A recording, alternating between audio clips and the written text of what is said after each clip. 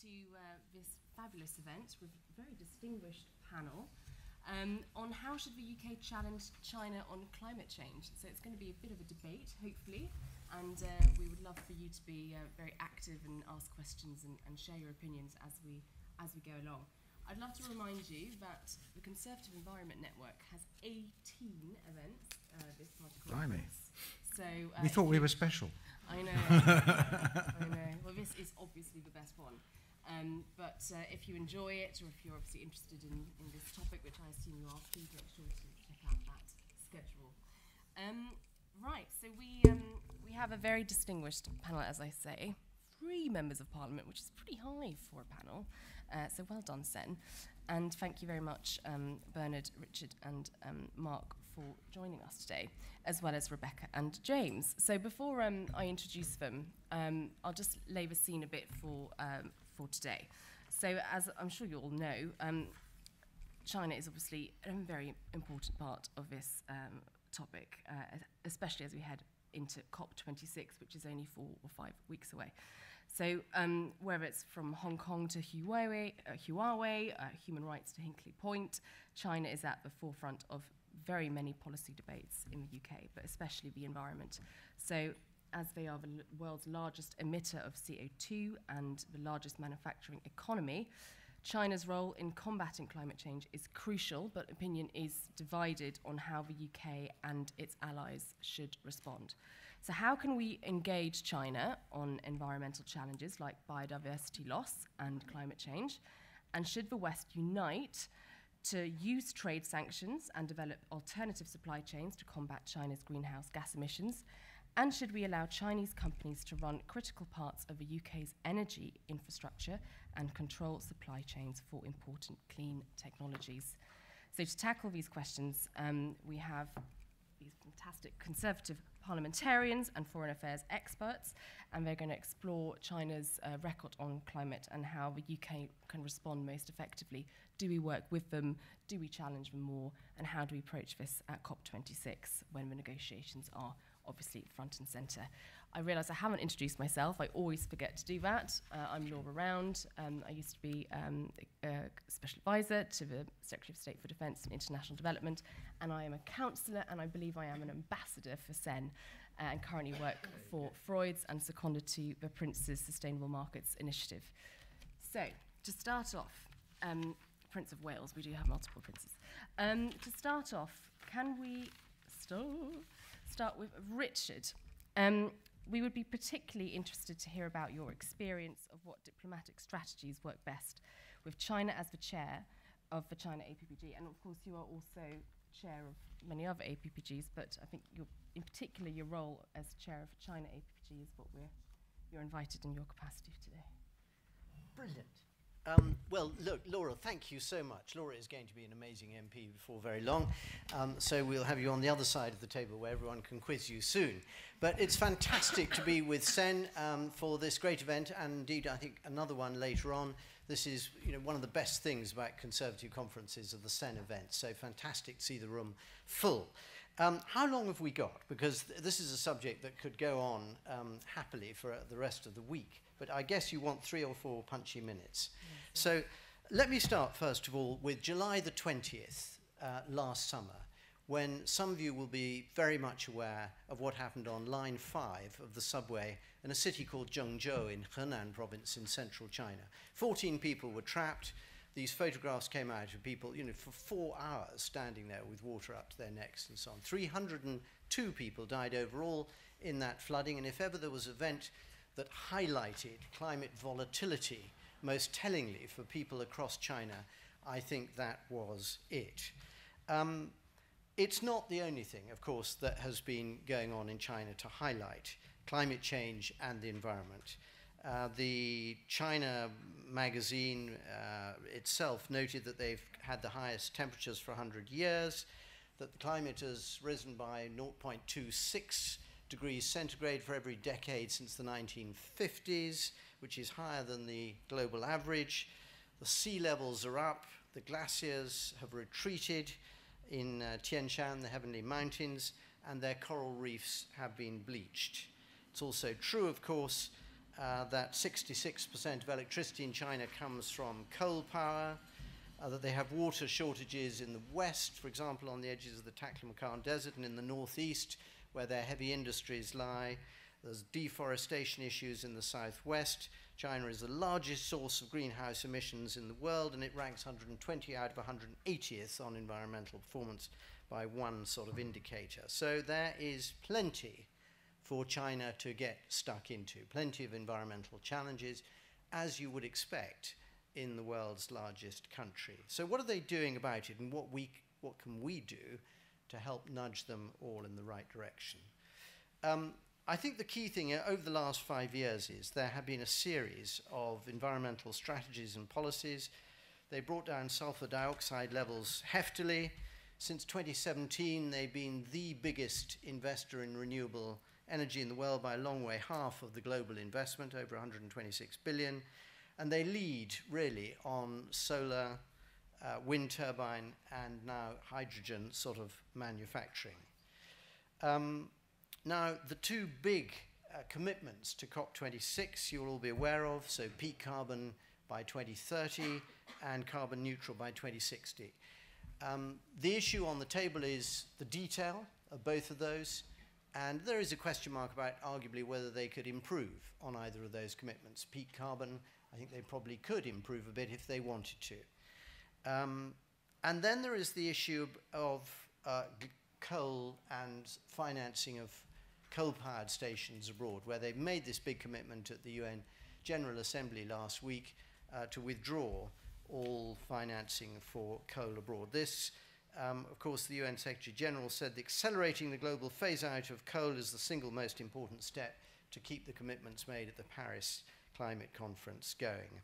And Alok Sharma said that one of his goals at COP26 is to consign coal-powered history. So these are huge steps forward. They don't come without some question marks. So, for example, what happens to projects that they've already agreed to finance? What happens to private sector financing? What happens where there are co-financing agreements? So there are some questions to be asked, but that is a really important step forward from China. Now, how can we influence them? Let me give you 4 things where I think we can help China to make a difference to the world. The first one is to encourage. We can encourage more detail on these 2 big commitments. We can encourage more detail on what's going to happen to the financing of coal projects that have already started or already agreed abroad. Secondly, and this is most important, we can encourage those voices in China, and they are there, for example, Professor Yuan Jihai from the North China Electricity Power University, who has called for an alignment of domestic policy with foreign policy. As he put it, if China wants to be a true leader, there is a need to be consistent with what it does domestically and what it does overseas. We would all agree with that. But the important thing is that it's not us, the West, lecturing and hectoring. It's encouraging those voices in China down that direction. Thirdly, then, and this I think is a crucial opportunity for us in the UK, we can work together with China on co-financing an enormous drive for renewable energy around the world. The China Development Bank has already operated with various foreign and Western counterparts to do this, but the UK, frankly, has not done as much as we could and should do, given the role of the City of London and our international financial reach. So that is a huge opportunity, to, for example, across Africa, to start co-financing renewable projects. Fourthly, then, we need to encourage the world's developing nations to make the case about why China needs to do more, and they will be much more effective in that as developing nations like China than we will be. If we do it, the instinctive Chinese reaction is, look, you guys polluted the world for a long time when you had your industrial revolution. We're now having ours, 150 years later, and you're now criticizing us for polluting the world. We don't really want any lectures from you on this. Think of the words in Jerusalem and all the rest of it. But if it comes from developing nations, places like the Marshall Islands saying, look, guys, hang on. This melting of the glaciers up in the Himalayas above Tibet is going to have a massive effect on developing nations, and countries like ours will be washed away. So please play your part in a major way. So we need to encourage the developing nations to make that case for more change in China. And lastly, this all leads to the most important part of the question. Of course we can challenge China on a whole number of things. There are plenty of things to challenge. But we also need to work with them and to have dialogue and to have partnerships if we're actually going to achieve everything. We can feel good about ourselves lecturing China the whole time in the House of Commons and elsewhere, but that is not going to achieve anything. So we need to have that dialogue to build multilateral trust, to get the results we want at multilateral climate change conferences like the one coming up. And that is the most single important message I would urge you all to take away. Dialogue. And actually, by the way, the best source of information on what's happening environmentally in China is something called the China Dialogue, which was set up by Isabel Hilton. It's very good, but notice that word, dialogue. Thank you very much. Thank you, Richard. Thank you, Richard. So moving on to James Rogers, who's co-founder and director of research at the Council on Geostrategy, where he specialises in geopolitics and British strategic policy. So James, we would be especially interested to hear your thoughts on what foreign policy tools are available to the UK to improve China's record on climate. Thank you, Laura. So I think there are basically 4 baskets of tools that we can deploy as a country to ensure that China and other countries work towards their environmental ambitions and objectives.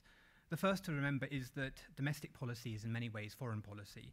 So we need to lead in greening our own economy, because the greater the distance we put between ourselves and those that seek to catch up or need to catch up, the greater the pressure we put upon them to do so.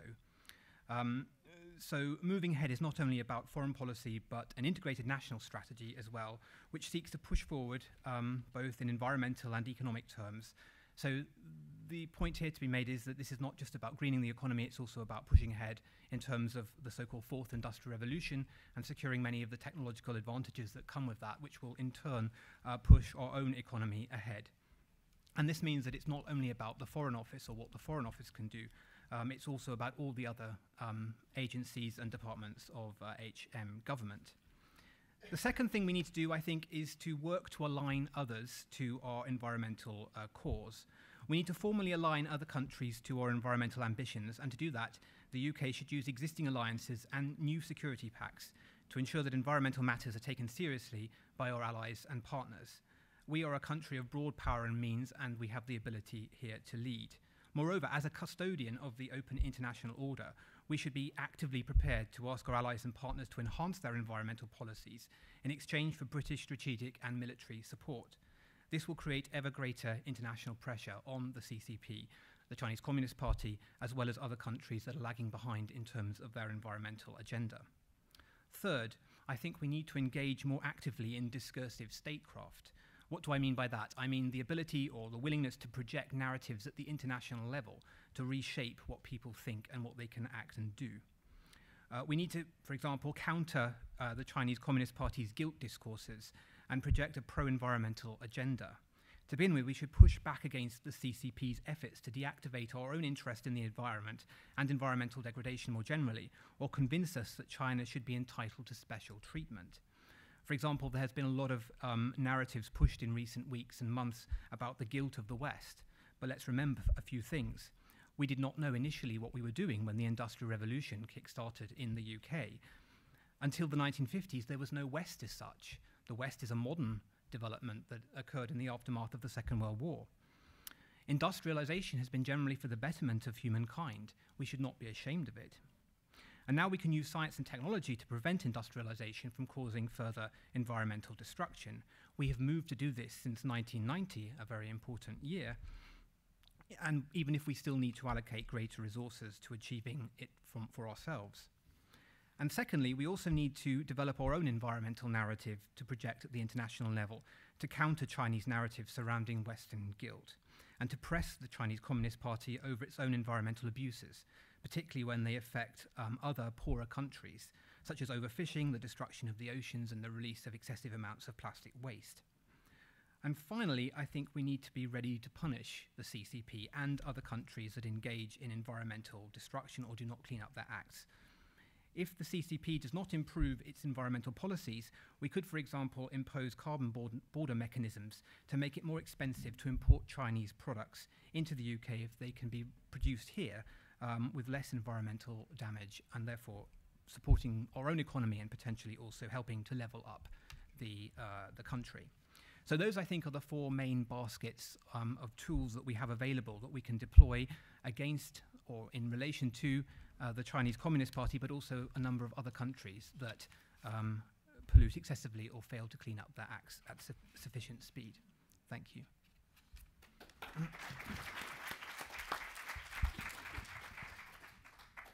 Thank you very much. We'll now move on to Rebecca, who is Head of Politics at Greenpeace UK. It'd be very interesting if you could share some insights into how the UK and China, how that relationship is going in the run-up to COP26, and also what can campaigners do? Absolutely. Thanks very much. Hi, everyone. I'm Rebecca. Good to be here. So I guess I just want to start off by saying that Greenpeace is a global organisation, and we have a number of major offices in China, and indeed actually a far bigger presence there than in the UK. And the operating environment in China, as I'm sure you can imagine, is very different from here, much more limited. So I just want to open by saying that my comments here reflect that sensitivity coming from a place of respect for the work that my colleagues in China are doing.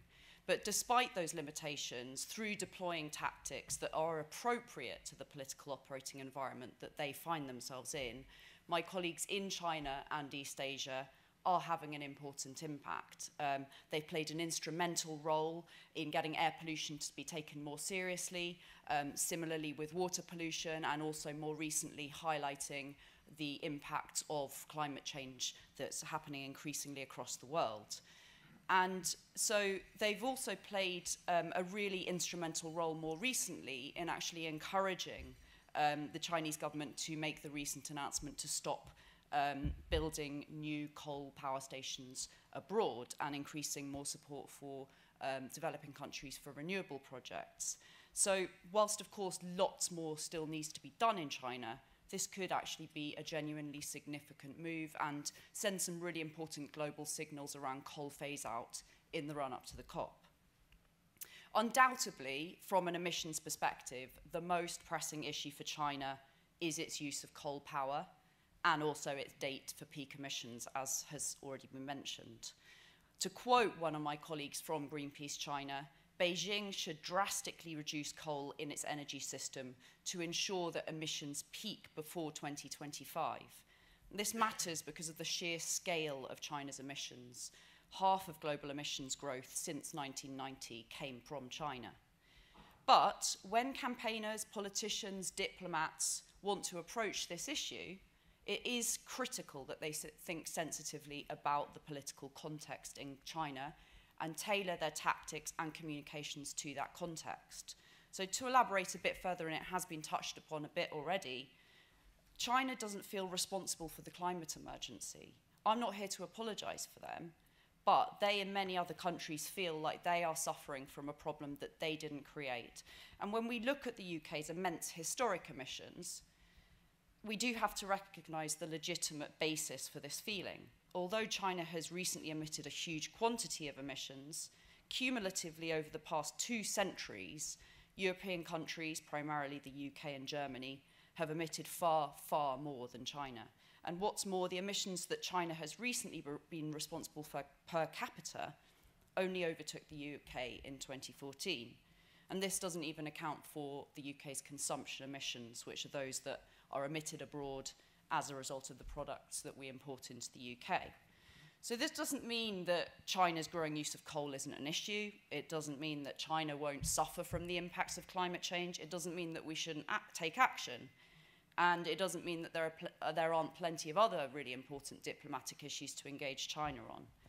But understanding and really respecting the context of historic emissions is really critical in taking a sensitive and ultimately more effective approach to campaigning for greater climate action in China. So with this in mind, Greenpeace's experience is that there are 3 narratives that can help to appeal to Chinese decision makers. And we would say that these should be pushed both within China by activist campaigners there, but also from both developed and developing countries. So the first being tackling climate change is good for China. So place more of an emphasis on that rather than going on about pointing the finger of blame. Secondly, highlight the value of multilateral approaches and working collaboratively to tackle the challenge. And thirdly, when appropriate, build connections in what we talk about, how we talk, with Chinese narratives, such as community of shared future for mankind and global ecological civilization. So I would say these kind of frames and approaches should be applied to diplomacy, to grassroots and civil society campaigning, and also in policy design. So, for example, do press China on coal and the need to peak emissions sooner, but do so through those above frames. Don't point the finger of blame. Diplomacy needs to be done with humility for the same reasons. So that means placing as much time and effort on ensuring that rich developed nations do more for themselves and actually deliver promises, for example, on international climate finance. And also it means listening, for example, more to the asks of the G77, the bloc of developing nations, and actually taking seriously what they're asking for and acting upon that, which will in turn help to garner more political will and momentum globally. And finally, it could mean exploring incentives with different policy tools. So, for example, carbon border adjustment mechanism, but that needs to be done in a collaborative way and as part of a wider trade policy, seeking to design it together with China and thinking about mutual benefits rather than taking a punitive approach. So I'll leave it there. Thank you.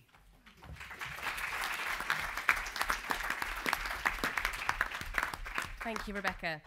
Moving on to Sir Bernard Jenkin, who is currently the chair of the Liaison Committee, but also a very active member of the CEN Parliamentary Caucus and vice chair of the Net Zero APPG, and husband of fabulous Baroness Jenkin. We'd love to hear a bit more about how you think the golden age policy towards China should evolve and how we can make our supply chains less dependent on China. Well, Laura, thank you very much. And I have to follow three excellent contributions, including from my colleague Richard, who took me on my first visit to China as part of the all-party China group. And a fascinating visit it was too. But it made me understand that understanding China is a very, very difficult thing. And you ask about the golden age, and let me start with that. I wrote an essay for RUSI about 18 months ago, which has I'm happy it's passed the test of 18 months passage of time. And its headline was, but if you just Google Bernard Jenkin, RUSI, China, it'll come up. And please, if you feel like it, do read it. Basically, the golden era between China and the United Kingdom ended very abruptly when Theresa May became Prime Minister, and quite right too. There was never a golden era. It was known in the Treasury and the Foreign Office as Operation Kowtow, and there is certainly a very great deal to be said for exercising patience and restraint in our relationships. I say relationships with China because it's a multifaceted relationship. But you've heard from these contributions, we've got to reconcile different tensions in our policy with China. There's no way we're going to achieve meaningful policy on a global basis to defeat global warming and CO2 emissions without the cooperation of China. But it is with the cooperation of China, and indeed by harnessing the support of China, I would say, not by confronting China. And I just want to quote something that we should understand. President Xi in 2021, Leader Summit on Climate. The Chinese civilization has always valued harmony between man and nature, as well as the observance of the laws of nature. It has been our constant pursuit that man and nature could live in harmony with each other. China will follow the thought on ecological civilization, capitals, and implement the new development philosophy. That seems to me a very solid thread we should definitely pull on. But we need to learn to distinguish. We accuse governments and companies of greenwashing. I think China's doing a bit of greenwashing too. And we need to be able to distinguish between when they're just doing misleading greenery in their geopolitics and not actually carrying out what they preach. Important to understand, however, that in 27, under Hu Jintao, ecological civilization became an explicit goal of the Chinese Communist Party and is embedded in the party constitution. And the term combines ecological Marxism, which might be a way of socializing nature, with a kind of constructive postmodernism in an attempt to combine traditional Chinese culture and modernity, which is what was reflected in President Xi's comment. So there are more than 20 government research centers in China dedicated to refining these concepts, and they conduct philosophical debates, legal analysis that informs constitutional changes, and economic analysis that shapes the 5-year plans and national directives. Now, there are plenty of people in the West that have a dewy-eyed optimism about all this, which is probably not warranted. Almost, I mean, some Marxists would welcome increased Chinese assertiveness in order that these policies should be achieved. I don't think we should do that. I think we have to win a competition of ideas as we develop our climate policy across the world. The competition of ideas is democracy and freedom and human rights versus other systems. And we know that China is very confident about their system. And indeed, the Chinese people, we have to recognize this. Most Chinese citizens are very confident about their system. But we have to, that doesn't mean we should give up on our system, even though they might regard it as chaotic and conflicted and falling apart and short-term. Let's understand one thing about China. They think 50 years is quite a short time in history, because they're actually a much older civilization than Western European civilization. And they can't quite understand why we're so successful, I would say, in other respects, why we're so creative, and they envy that, and they're trying to catch us up. But in these tensions, there is far more to be gained, I think, from the strand of thinking that's coming from this panel so far, that there's far more to be gained from cooperation and persuasion than confrontation. But I mean, we need to recognize some things for what they are. The Belt and Road Initiative, for example, presented by President Xi as a very green initiative, has definitely been a kind of mercantilist economic enterprise to extend Chinese influence. What they call debt-trapped diplomacy has trapped some countries, for example, Sri Lanka, almost into the ownership of Chinese financial institutions and indirectly to the Chinese state. So we've got to strike a balance in the aftermath of the Golden Age policy between firmness and clarity and cooperation and persuasion. And I'll just end on this point. The integrated review of defense and security policy describes China as a strategic competitor. It is less clear in the paper or elsewhere what that really means in practice. I suggest that investment in secure supply chains, which is something you asked me to address, which I will just very briefly address, is a means of resecuring our financial independence. The way we live our economies has got to be given a little bit more sovereignty. We're seeing the restoration of the importance of onshore capability for providing for our own economies. And I think I agree with forgive me, Rebecca, that if we're going to do carbon border adjustments, and there is out there, if you do Bernard Jenkin carbon border adjustments, you'll find it on the internet. I support the principle of carbon border adjustments, but they shouldn't be seen as a punishment.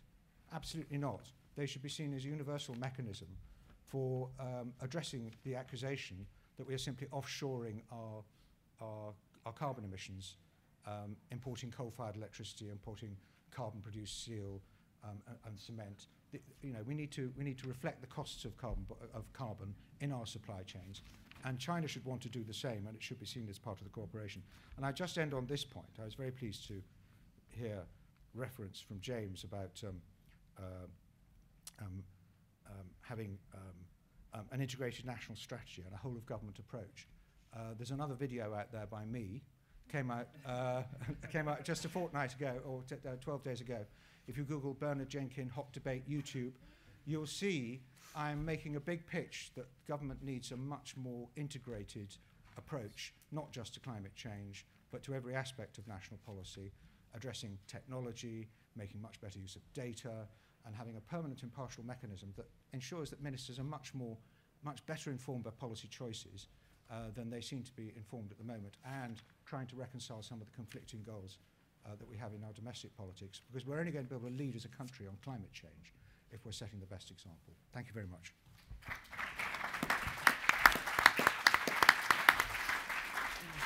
Thank you, Bernard. And this is being live streamed, so hopefully in future events you can reference this event as well, so we get more traffic to this.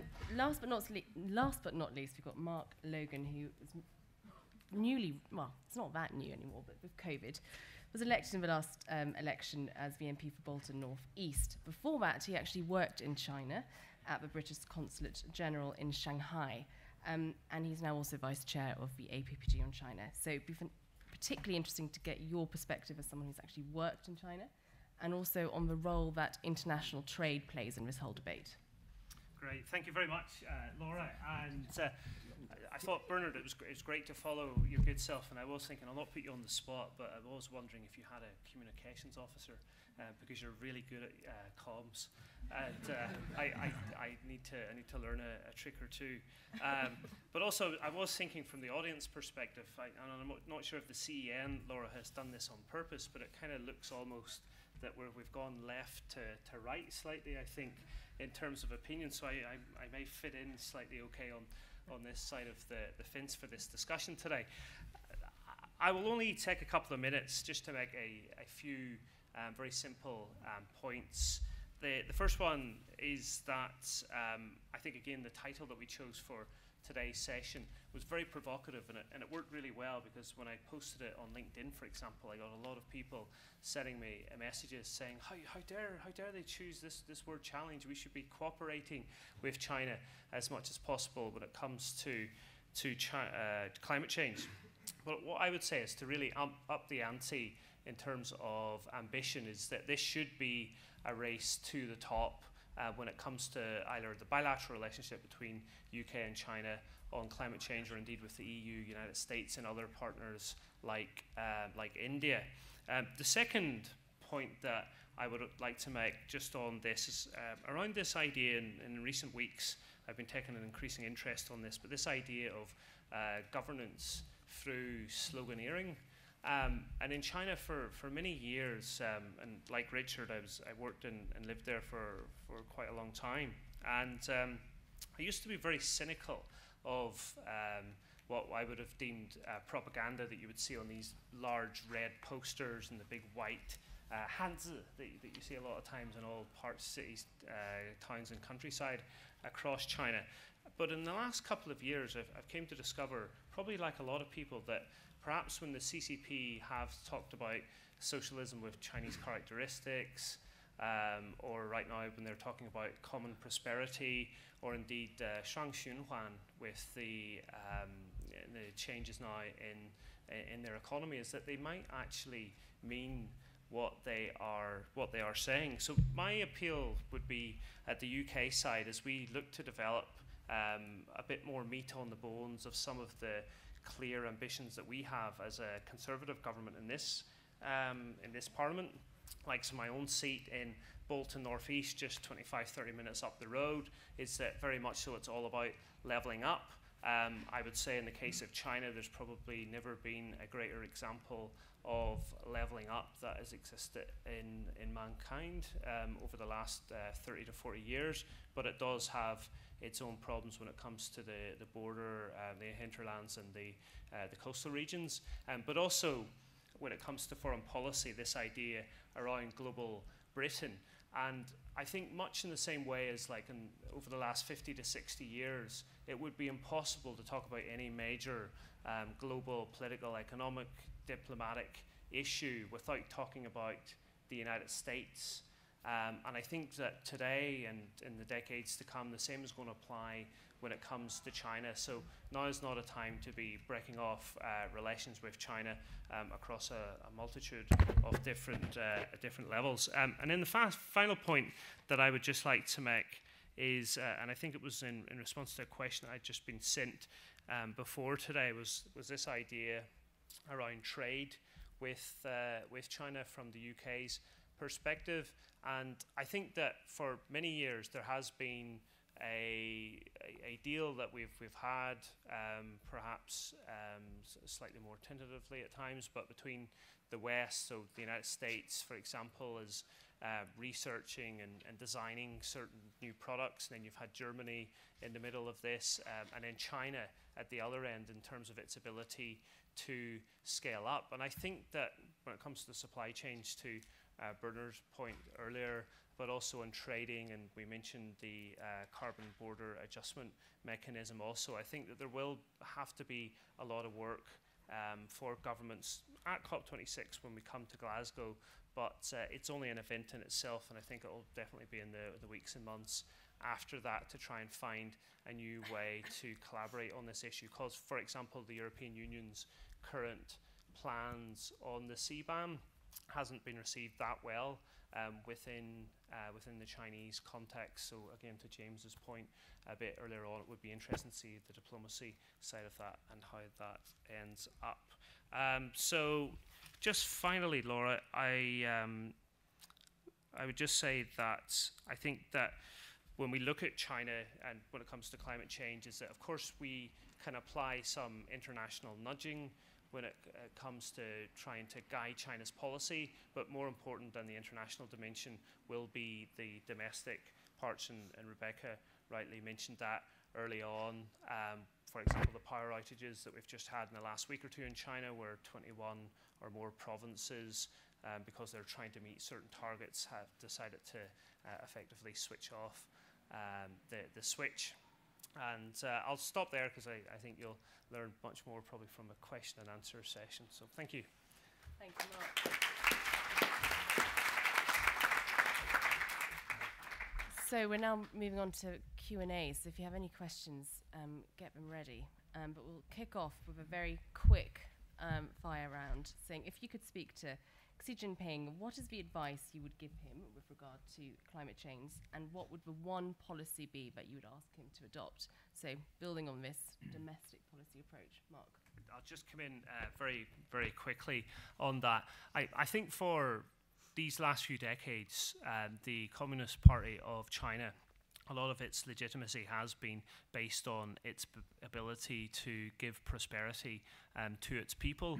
Bernard mentioned rightly just 5 to 10 minutes ago, actually, if you look at the Harvard University Ash Institute, it had a survey about 3 to 4 years ago. It was asking what's your approval ratings for the Communist Party of China amongst Chinese citizens, and I think the rating was 85, 90, or it could have even been higher at 95%. I know some people in the audience will be skeptical about this. I think from my experiences there and also academic interest in China that that's probably very accurate in terms of the support and the Conservative Party. We only wish we had approval ratings as high as that. We have to work much harder. So I think that where that prosperity, that's been part of the deal between the state and society, the party, state and society, is that I would be saying to China's leadership, both openly and off record, to actually see green technology, green finance, the green economy, see that as, you know, a potentially new and important pillar of ensuring that you have stability when it comes to the China's political economy in the wider region. Thank you, Richard. Yeah, I think this is a really good question. What would we all say to Xi Jinping? And I think what I would do with Xi Jinping would be to encourage him to move more in the direction that he and China are already moving in. So what they've done on these foreign coal-powered stations, great. Let's do the same thing domestically. And part of what Mark was saying is absolutely right. There is this inbuilt tension between the fact that to deliver the economic growth and the jobs that enable the Communist Party in China to carry on campaigning effectively under Macmillan's slogan of "You've never had it so good," that's the legitimacy on which their power is based. there is this worry that by moving too fast in a green direction, then there will be electricity outages, the standards of living may drop. That's their fundamental political concern. And I think the important thing is to encourage them to think of the new jobs that will come out of a greener China. And that, I hope, is what they'll very much lead on at Kunming in the spring when they have the biodiversity conference there. And that is the opportunity ahead. It's not that dissimilar from the opportunity ahead for us if we follow in the directions of making a greener economy. So, encouragement. Thanks. Thank you. Bernard.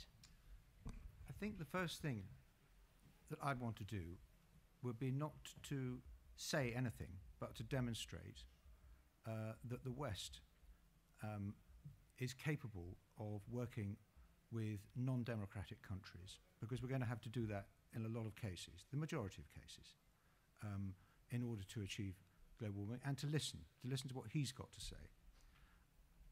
If I said anything, I'd want to ask him about the disorder and chaos that marked his childhood, which was the Cultural Revolution, and try and join him in a conversation about what happens if we don't defeat climate change, because that disorder and chaos will revisit every part of the world, and not just the low-lying areas, because the political chaos will precede the most severe part of the climate chaos. And he understands that, I think. And everything he's doing is driving towards maintaining order and maintaining stability. Stability is a watchword of his speeches. And finally, I would encourage him to use the incredible influence that the Communist Party of China has with its population to persuade the Chinese people that they can go much further and faster. And of course, the policy goal must be, at the moment, peak coal is projected to be about 2049. That is far too late if we're going to do net zero by 2050. And most of that coal is now being dug up in China. We need to get them off coal. And they've got the resources and the technology to get off coal much more quickly if they put their minds to it and they persuade their people of its necessity. And we're not going to defeat global warming unless we get them off coal. But they've got to do it for themselves. We can't do it for them. Thank you. I don't see any hands. I'm going to move on to... Oh, there are hands. I was scanning the room. I've got lots up my sleeve as well, but lady in the green vest. Thank you. I have now worked for two companies who manufacture primarily in China, one of whom is very good on environmental issues and one of whom was very bad on environmental issues in terms of they just didn't care.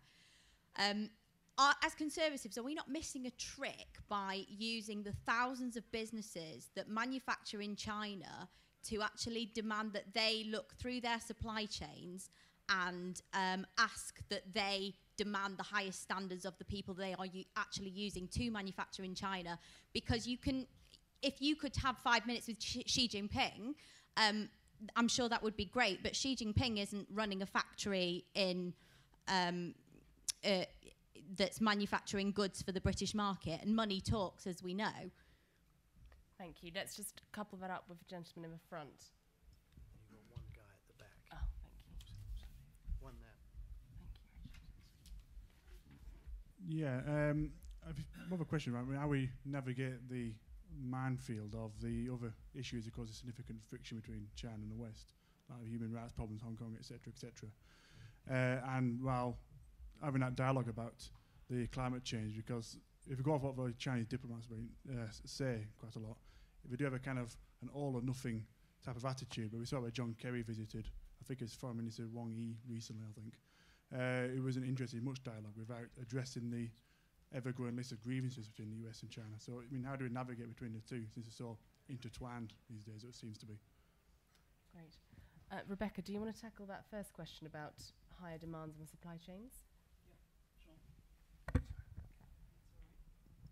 Yeah, I think I see this as a question sort of relating to the UK's consumption emissions, so the emissions embedded in the products that we use, consume in the UK, as a result of global supply chains. And I mean, to be honest, I think this comes back round to some of the points that the panel has already made about leading by example in the UK, because we have to still think about the global dynamics and the politics around this. So if at the moment the UK doesn't actually have a track record of delivering on its existing climate targets, we do have some relatively world-leading climate targets, but we are not delivering on them.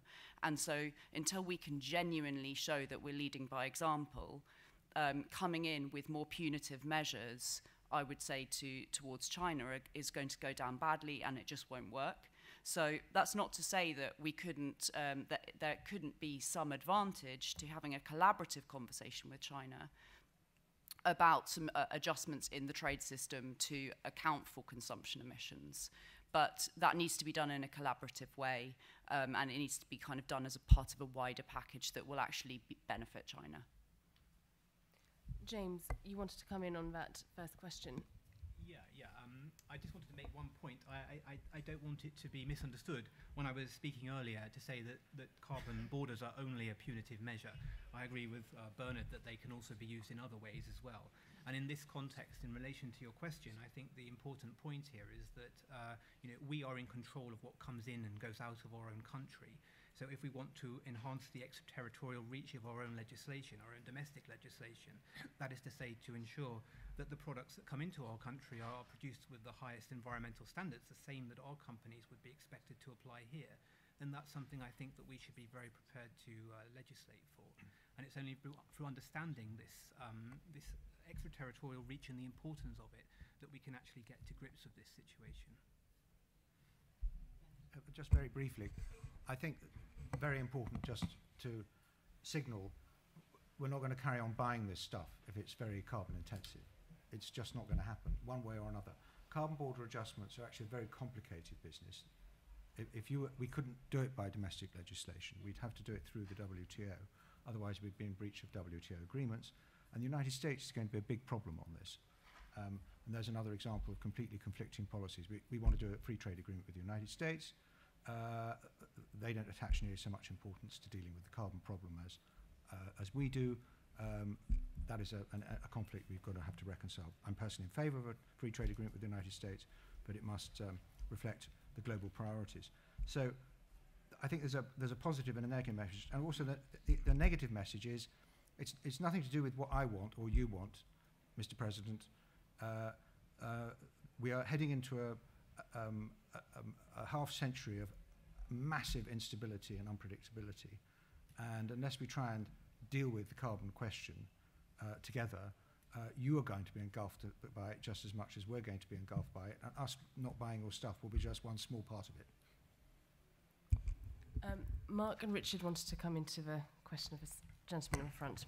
Yeah, can I come in on your question front? How do we basically have different levels and types of conversation on different issues? I think that was at the core of your question. And there's a good section in the integrated review where it talks openly about the challenges of engaging with China in a whole range of different ways. So it talks about being a partner, being a competitor, being a challenger, and cooperating. And, we can partner on the environment in the ways that some of us were suggesting. We can challenge on security, and we can cooperate on trade and investment with the caveat around the security bill that's gone through. And the interesting thing in all of this is that we have, as a nation, slightly lost our ability for nuance. If you look at how Japan and South Korea engage with China, you'll see it's broadly full steam ahead on trade and investment. When it comes to security and threats, for example, to navigation in the South China Sea, they have deep concern, and they will challenge and they will partner with other countries who share those concerns. But we have rather lost that ability to understand that you can have different types of conversation and dialogue on different issues in the same way that all of us do at home and within the party. And that is a problem. It's in the House of Commons that the problem is. We want to identify people as goodies and baddies. If they're goodies, we'll stick with them through thick and thin. Did we give America a hard time when Trump pulled out of the Paris Climate Agreement? Not really, no. But when it comes to the baddies, we're not going to really give them any credit at all. Have we seen a great deal of response in newspapers like the Daily Telegraph applauding, for example, China's commitments to stop financing coal-fired plants abroad? No, not really. So we've got to be more supple and more nuanced, and we can have those conversations. You can be very blunt, in my experience of 41 years of working in and with China. You can be very blunt privately. It's all about the tone and that suppleness. Thanks. Mark, and then we'll capture your questions. Yeah, just very briefly, I think when you look at the US and the China bilateral relationship, it's been on a downward trajectory for even before Donald Trump became president, so for like 6 or 7 years. The slight worry with UK-China relations is that we've condensed that 6-7 years of their experience into the last year and a half or 2 years. And the issue I think that we should be worried about when it comes to statecraft is that there isn't enough consistency in what we're doing, and it's also making us very unpredictable. So where earlier we talked about the golden era, and there was a huge amount of skepticism both in Whitehall and across the country when it comes to the golden era, but we've gone to the other end of the spectrum now, and what I would be calling for is a balanced era of some sort when it comes to the bilateral relationship between the UK and with China, because at the minute, and I spoke with someone preparing for today who's actually a Chinese national who works on climate change, and they were saying the exact same thing basically, is that they don't really know how to tech the UK at the moment. And the Chinese perspective is that, and I think this is to answer your question, is how do you juggle these competing interests, is that the Chinese and Wang Yi at the China side is very much focused on, saying that you can't decouple these issues. And I know in the Western stances that we're saying that you can decouple these issues. But I think no matter what perspective you take, is that climate change could be that vehicle for us to try and get the bilateral and different multilateral relations back on track. Great. Now, we've got 5 minutes left, so we'll capture quick questions. 5. All the hands gone up now, at the very end. So the gentleman in the back had his hand up from the very start. So, yes, sir. We'll stop. Nope. Yeah. Standing up. Behind you? Standing Behind up. you? Wide Yeah. now. Great. Can I ask you, what do you make of the sort of general political trends in China, the almost sort of North Koreanization of China, which has been going on with the foundation of Xi Jinping thought, him being president for life? I mean, Chinese nationalism was always there, but it's a bit more explicit now with the threats against Taiwan. I mean, how do you deal with these very difficult issues when you're dealing with another massive issue? Well, can I give it? Can I offer a quick one-word answer? Look, that's a huge topic, sir. You've ranged a massive number of things. Look, I think the simple answer is that the space for debating and thinking creatively about alternative solutions to problems in China has definitely decreased, and everyone in China is very conscious of that, and it's not an encouraging feature. But there are still voices of reason who are open to alternative ideas, and the important thing is to be able to find them and engage with them. Thank you, gentleman with a microphone. Thank you for the panel giving the very broad views. I think it is still unclear for the businesses to understand what we can do and what we can't do with China in the climate change. I think we touched very broadly on many things, such as policy,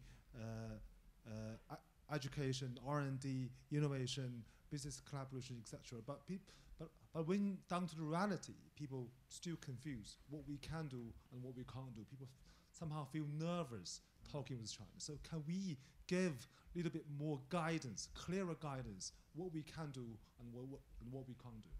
And we'll just take the lady in the back there, if that's possible. There's also a question online, because there's people at home watching. And one of them is asking, how do we pressure them? Because asking them nicely so far has done very little, considering they're producing most of CO2. And should the UK cooperate institutionally with the EU to challenge China on climate change? But we'll add to that. Yours. I'm just saying that because in the world we have got a lot of continent. China is not only one. In a moment, Africa, the largest continent in the world, they are suffering maximum. Madagascar has gone to drought. Madagascar is the one of the... So, what is your question, madam? My question, your environment, the drastically climate change is affecting maximum in Africa.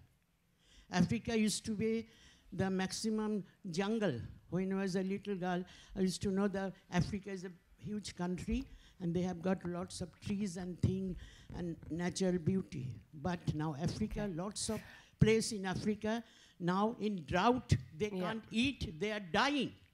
You were saying about China. China is the richest country in the world than USA. They are not the only two countries in the world. There's Thank you, madam. I think we've got the gist of that question. So you can hear the replies. Very finely, the gentleman in the front. No, okay. That's it. On to answers, and then that's a wrap. I think we'll do this instead of closing remarks. So who would like to take them first? Great. Yeah, so I think there were so many questions there, it's very hard to sum them all up. But I just want to make one very simple point, and it is a simple point, but it's one that I think we should always remember. You know, the Chinese Communist Party is an authoritarian regime, and a deeply authoritarian regime at that. It is incredibly solipsistic. It acts only for its own interests, and its primary interest is to maintain power. And everything else that it does in relation to that will be a consequence of it. So we must always keep that in mind when we're making policy.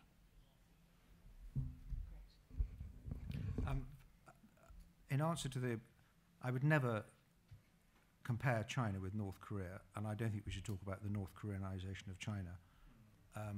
I think we should be very firm, courteous and firm and clear about what we find unacceptable in the treatment of the Uyghurs, for example, and we should be very unspecific about what we would do in response to some attack on Taiwan.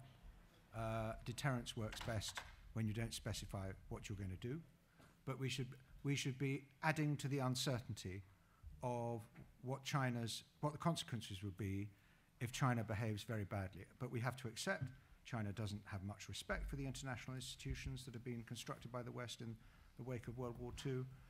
They see them as creatures of Western powers. They don't feel bound by international law, and we're going to have to respond accordingly to that. And we're going to have a very difficult time because, madam, the African countries, at the moment, they probably trust China much more than they do the ex-colonial powers. Though one might describe what China is doing in much of Africa as colonization. But that, I think we have to understand the instability that President Xi feels he is constantly confronted by. But I would say there were two things I would just add at the end of this, which is how do we deal with threats coming from China? Consistency. We have to be consistent. We have to win back respect that there is a construct called the West that is coherent and consistent, because we've lost it at the moment, particularly after Afghanistan. And consistency means joining up with the EU, joining up with the United States, joining up with India, joining up with as many countries as possible, and making it look like a non-Western alliance of consistent policy, demonstrating interests in the international order. And finally, in terms of more guidance for business, I'm afraid business has got to live in the real world. There are going to be political risks investing in China. Political risks that don't exist in nice, safe countries like the United Kingdom or the United States. No, that's what you've got to contend with. There's no easy answer to that. And we can't guarantee a risk-free investment scenario for investing in China just by giving a few bits of guidance. We don't know what China's going to do. We don't know what other countries are going to do. So don't you make your own assessment of political risk. Don't rely on governments to insulate you from risk. Thank you. Now, final sentences from Rebecca and Mark. Yeah, final sentence, which speaks to some of the questions. Yeah, it's not just about China. I think we need to think about providing more support for the G77 in particular, which in turn will help to influence China as well. So that means actually making good on international climate finance commitments. In the UK, we can still do more. Currently, our contribution to international climate finance is coming entirely from the aid budget, which has also been cut. So there's much more we can also do to set a good example and build positive momentum. And then just very briefly to the gentleman who asked the question, the implicit on the authoritarianism, I think it's important to remember that even the Communist Party of China and its leadership are also listening and trying to be responsive to the public, sometimes if not more, because as people often say is that the Chinese leadership is incredibly scared at times about its own people and how they react to its own responsiveness. And actually a good example of that, I mean, on Taiwan, for example, a number of years ago, whenever Xi Jinping was seen as being quite dovish on the issue, he had a huge amount of backlash online, and some people have inferred that that's maybe tended then to him having a stronger policy when it comes to Taiwan. But also the same comes to climate change, because there is actually a movement which I was never aware of before when I was based in China, but there's a bit of a kind of Trumpian anti-climate change movement that's also started online within China. And again, that might be something that would be interesting to look at public opinion and how that does or doesn't influence Chinese leaders' policy-making decisions. Great. So, Laura, here's my go. One last sentence on this one. So, seek more detail from them on their existing commitments, encourage their domestic policy on coal to align with their foreign, allow the developing countries to make the most powerful case for why further change in China is necessary, and for us, work really closely on making massive joint financial commitments to renewable energy across the world. Thank you. Thank you, Richard, James, Rebecca, Bernard and Mark. And thank you very much for joining this session. The next CEN session in this very room is on financing nature at 4:30, so stick around. And please do follow CEN. All the information is here, but also you can become a supporter and you'll receive lots of interesting information and of activities that are happening and ramping up ahead of COP26. Thank you all.